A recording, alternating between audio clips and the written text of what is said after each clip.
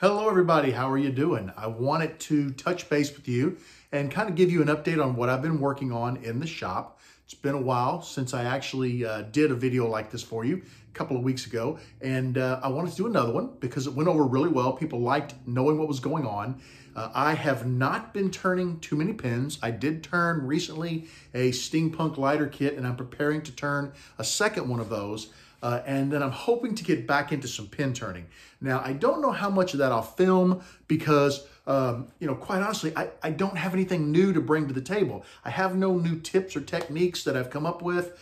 So it's going to be the same old thing. So I'm not sure if I'll film. I may do some short segments and just put them together in like an update video like this. But I've got a couple of other projects I've been working on, and I want to take a few minutes and I want to share those with you so that you know what's been going on in the shop. I have been sharing in great detail all of these projects and on my Patreon channel. And if you're interested in Patreon, I'll put a link in the description below. I do charge $1 a month. It's not a lot, but I am in the shop. When I'm out here, you're getting footage on everything I'm working on. I'm bouncing between all types of projects. So let me flip around. Well, actually, before I flip around and show you those projects, I'll talk about the first thing I've been doing, and the patrons got it all. I've got a presentation coming up, tips, tricks, and techniques for better pin turning.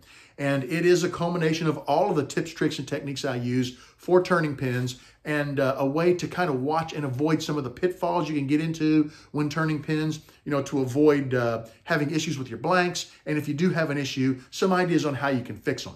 And what I did as I worked through that the very first time, I was taking photos for the presentation, and then I loaded those photos up to Patreon and put a very detailed description of everything that I did, the whole process around that photo. So they've got all of that. I have it all pulled together into a single PowerPoint, and I have been going through that PowerPoint. As a matter of fact, I'm getting ready to run through it in a few minutes here, practicing for the demonstration, which will be in March at Mid-Atlantic Turner's Gathering. I'll put a link to that in the video description, and I'll give the entire presentation there, and I will share a link at that show where you can download that. And if you happen to be a patron, I will actually share that link as soon as I get it finalized. But I just went over it the other day and found a couple of things I want to add. So I don't want to keep sending it out 100 times. I was going to kind of wait till I got it all really well formed, and then I'll share it with the patrons, and we'll share it at the show, and we'll figure out what we're going to do after the show. I know I got another show coming up in potentially August. I've been asked if I was interested in doing SWAT, and I am the Southwest Association of Turners, and I am interested in doing that. So I had to fill out an application, and I guess they're going to review my application along with several other people, and I may potentially be a regional turner. So if I'm a regional turner, I will not release these notes prior to SWAT because if it's out there and people have them, and they have the entire presentation, why would you come to the demonstration? So the idea is don't release that. People will come to the demonstration. They'll hopefully enjoy it, and I'll send them away with a copy of all of the slides in full detail. So, and then we'll decide what to do with, after this season of pin shows and, turning symposiums, I'll decide what I'm going to do with those. And I'm not exactly sure yet. I may just drop them out there. I may do a video on them. I'm not 100% sure. Enough of that. Let me flip around and show you some of the other things that have been going on in the shop.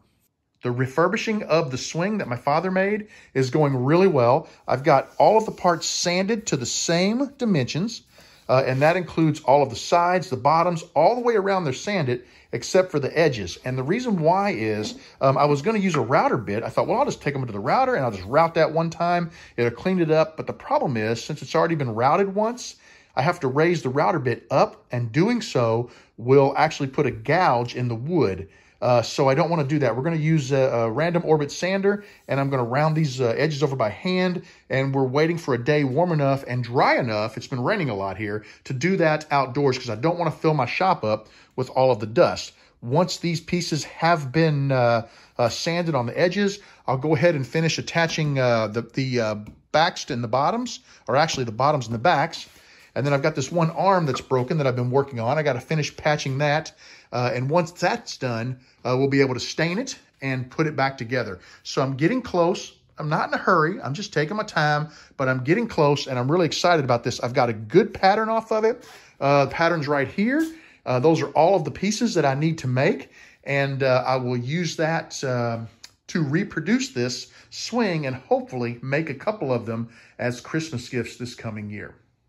Here are all of the slats for the swing, and once again, they have been sanded on all 4 sides. We just need the edges sanded, and we'll take them outside when we have a nice day and get them cleaned up. But I'm really excited to have everything fixed. Everything's been repaired, it's been filled, and it is ready to be sanded and finished and put together. A while back, I found the letter G at a resale shop, which is the first letter of my daughter's name, and it was from a sign, so it was probably about an inch and a quarter thick, and I sanded it all down, finished it, put a few offsets so that it's set about a ½ inch off the wall, and the back of it I filled with LED lights, and it made a really incredible dorm nightlight, and I'll show you a photo of that right now. This A is the first letter of my son's girlfriend's name, and I'm making her a dorm light. Now, what I'm using for this is, this old poster used to have a Lexan glass over it, and it's relatively thick. You can see how thick it is. And the Lexan got all scratched up, beat up, and I redid this poster, and I used a piece of thin 1/8 inch plexiglass, and I've had this large piece of Lexan sitting around the shop for a while. There's another piece of it right there, the other half that I cut off. And what I decided to do, A is a really nice block letter. It's easy to work with, so I've got it all cut out with the exception of the center. I've made a hole there so I can get that cut out. I'm going to take a few practice cuts with a couple of different saw blades to find out which one is going to do the best job, and I'll get the center of that cut out, and then I'll start ripping this to about an inch and a half thick strips, which I will glue to the back of this to make it, about somewhere between an inch and a half thick, obviously. Once I do, I'll sand it all up with the random orbit sander so that paint sticks real well, and I'll get some paint that can be put on plastic. I'll shoot this probably white, make a couple of offsets for the back, we'll fill it with some lights, and we'll have a really nice dorm night light, if everything goes well, for my son's girlfriend. So I'll keep you posted on this one. This one's not done yet, but you'll see it really soon. It is a Jimi Hendrix tribute blank on a steampunk lighter kit. Now, I still have some work to do to it, and this will be a video, but I just want to show you, this is, I mentioned this earlier, but this is what I've been working on, my only real turning that I've done recently. I finally had a breakthrough on my metal lathe. I've been having an issue with this lathe being 3/1000ths off with the adapter I've been using. I had this custom made for the lathe to adapt from 1 inch 10 TPI to 1 inch 8 TPI so that I could use my collet chuck. And when I put that on the lathe, I can mic it out here at the headstock, and it's about 80/1000ths off at the headstock. But it's 3/1000ths off at the end of the collet chuck. So if I turn something, I can't flip it around. And I want to use this for making bespoke pins. The other day, I found a company that makes back plates. Now, this is a rough machine. It's not been machined at all, but it's a 1 inch by 10 TPI back plate. And what I need to do is we need to turn the surface flat, square the end of it. And I've got this chuck, which is a 3/4 16 back plate. So I've got the holes to know exactly where to drill the holes in here.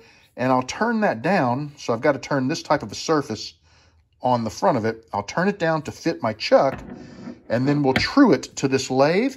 This chuck should be really true. It should be 80/1000ths, maybe even cleaner than that once I true it. I'm not sure, but I have a four jaws that can go in here, both the reverse jaws and the standard jaws, and we will be able to use this to hold pins, flip them around, and turn them. Hopefully, it will allow me to turn pins true, and I won't have any issues. I've also bought a readout to go here. It clips onto the lathe, and as I move the saddle forward, it will let me know how many thousandths I move forward so that I can be really precise with the cutting of my pieces. So I need to get this machined, and that's going to be coming up real soon. I don't know if I'm going to record that or not because I'm really not a machinist, and I don't want to record it and explain it incorrectly, and people think I'm telling them the right way to do it, and then I could cause somebody some issues. So I don't know that I will record doing that, but I may record shots of, hey, you know, here it is, and I just finished it, blah, blah, just so you guys know what's going on. But I'm super excited about this because I've been wanting to use this lathe for the longest time, and that's been my holdup.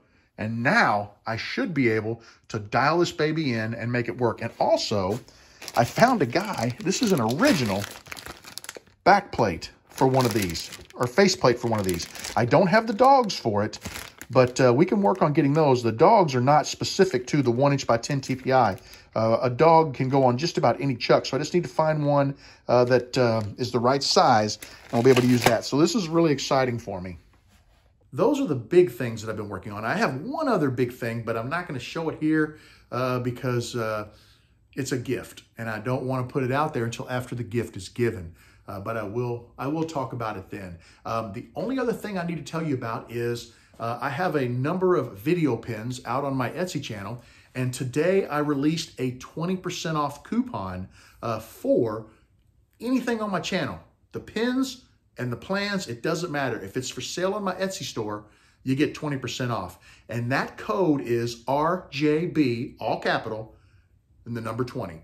That'll get you 20% off at checkout on anything in my store. So if you've ever wanted to own one of my video pins, jump over to my Etsy store, check it out. The one you want may still be there, and this is your chance, your one and only chance to own it. So thank you everybody for hanging out with me. Thank you for watching this video. I hope you enjoyed it. I will have more videos coming.